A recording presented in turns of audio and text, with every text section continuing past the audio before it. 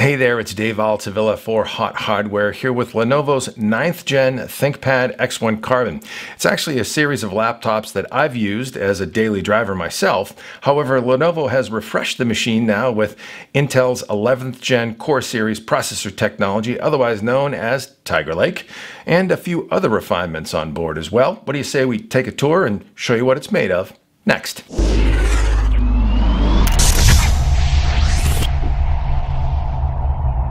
The Lenovo ThinkPad X1 Carbon Gen 9 is a 14-inch ultralight laptop weighing in at just 2.49 pounds, and at just 14.9 millimeters thick, it sports a similar, unmistakably understated ThinkPad design like the previous generation X1 Carbon, with a matte black soft touch finish and hybrid carbon fiber weave pattern top with magnesium alloy bottom that feels super premium and solid in the hand while remaining feather light for maximum portability. However, looks can be deceiving because there are a number of updates built into the X1 Carbon Gen 9, including Intel's 11th Gen Tiger Lake platform. Our machine came configured with a Core i7-1165 G7 quad-core CPU that boosts to 4.7 GHz, along with integrated Iris Xe graphics. And there is also 16 gigabytes of soldered DDR4X 4266 memory on board, and a 512 gig PCI Express NVMe solid-state drive, all backed up by a 57 watt-hour battery and Lenovo's 65 watt rapid charger that is reported to top off the machine to 80% in roughly an hour.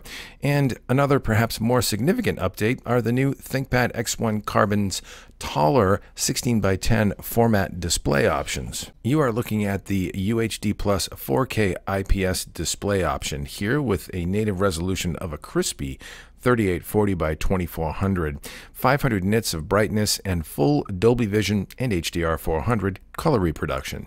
It's a glossy panel, so you do get a bit of glare at certain angles depending on lighting, but its output is punchy and vibrant with a 1500:1 contrast ratio and support for 100% of the DCI P3 color gamut. It's also a low blue light panel that's TUV Rhineland certified. And that display also sports a 720p webcam with optional infrared human presence detection that is freakishly good at shutting down and locking while you're not nearby, and then springing back to life when you approach the machine. It's probably one of the best implementations of human presence detect we've seen thus far, and will undoubtedly help battery life as the machine drops to standby mode pretty quickly and automatically if you're not paying attention to it. Finally, like previous ThinkPads, Lenovo's thoughtful Think Shutter privacy switch is here to mechanically close down the camera anytime you wish, though the IR camera remains active with presence detection enabled unless you disable it manually in Lenovo's handy ThinkVantage software utility. The keyboard here is Lenovo's usual excellent 6-row spill-resistant LED backlit setup with multimedia function keys and delightfully shaped keycaps. None of that chiclet garbage here.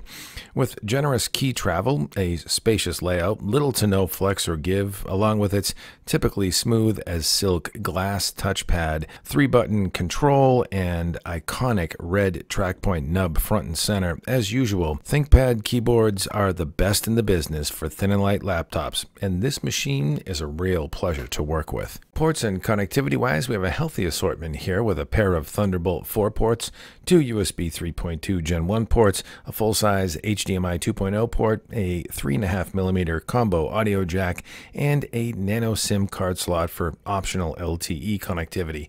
Also on board is Intel's AX201 Wi-Fi 6 NIC, Bluetooth 5.2 connectivity, and a 4-driver Dolby Atmos sound system with 2 upward-firing mid-range tweeters and 2 downward-firing woofers. The system has surprisingly good spatialization, high-end and mid-range response, but lacks bass response that you might find in competitive machines like Dell's XPS 13 series, for example. Still, with reasonably good volume output, it gets the job done as far as ultralight laptop audio goes, but otherwise connect a set of buds or cans for optimal acoustics. The new ThinkPad X1 Carbon has 5 standard Phillips head screws on its bottom panel that, once backed out, allow easy access to the machine's internals. Here you can see the bottom firing woofers we alluded to earlier, along with a large area for a very thin but generally capacious 57 watt-hour battery. You can also see a copper heat spreader for the machine's primary M2 SSD in its socket, though there's a spare M2 socket for a shorter M2 2242 style SSD that's available in the top left corner. Though this does give users the option of dropping in another SSD for additional storage, which is a nice touch, our hunch is that Lenovo designed the machine this way to make storage configurations as flexible as possible in their production flow, but it also serves the consumer nicely as well.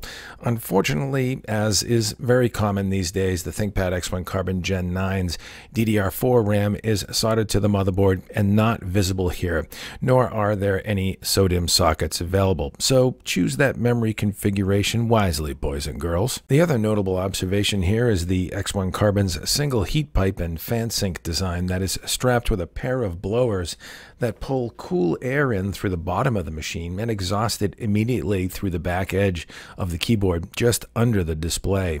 It does a really nice job of managing the thermal load on this laptop. But how does this machine hold up in our benchmark gauntlet, you might ask? Well, frankly, it's one of the fastest 3-pound and under weight class machines we've tested to date, scoring consistently in the very top bracket of ultralight non-gaming laptops in our database for productivity and content creation tasks. And it ranks just as high for some light-duty gaming like in Gears Tactics, where playable frame rates were had at 1080p even on high settings for this turn-based strategy game. The nice thing is, even under the heaviest of workloads, we saw relatively little performance bleed when the cooling solution was thermally saturated, and completely tame acoustics topping out at only about 44 dB, a few inches away from the system. If there's a chink in the armor of this particular ThinkPad X1 Carbon build, it's the Gen 9's 4K UHD Plus display option that does tap on battery life a bit, lighting up all those pixels. And in our HD video loop rundown, this particular config, 4K display, the X1 Carbon only managed a little over 5.5 hours of uptime, though Lenovo claims 9 hours or more with its FHD Plus 1920 by 1200 resolution display configuration. And so even with this middling battery life performance of the 4K display option of the X1 Carbon Gen 9, and frankly the lack of micro SD card slot, come on Lenovo, one of these days you have to bring that slot back.